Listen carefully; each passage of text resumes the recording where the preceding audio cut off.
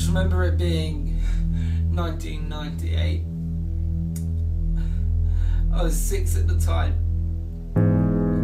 I remember just sitting on my bed in my pajamas, pretty much like I am now.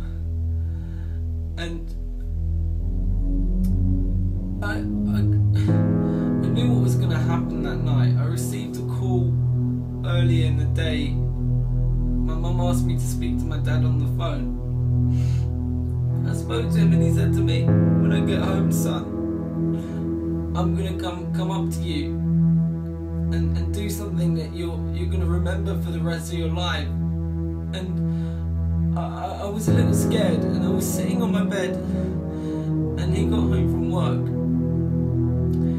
And sorry, he walked in the house, and I could hear his footsteps coming up the stairs. And I was alone, I was scared, I was cold, and I ran to the door to try and lock it because I knew something terrible was about to happen. Being 6 at that age, you know, I didn't get to the door on time, and I just ran back and I sat down, hugging a pillow exactly like I am now.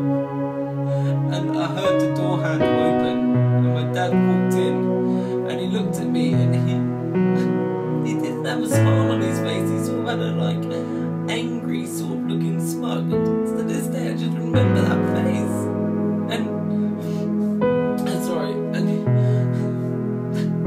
he walked in, and he came over to me, and he sat next to me, like here, and he put his hand on my leg, and he said to me, "Son, I told you you're gonna, today's gonna be terrible for you, and you're gonna remember it for the rest of your life." And I said, "I know, Dad." And he said to me, "Son, Santa's not real."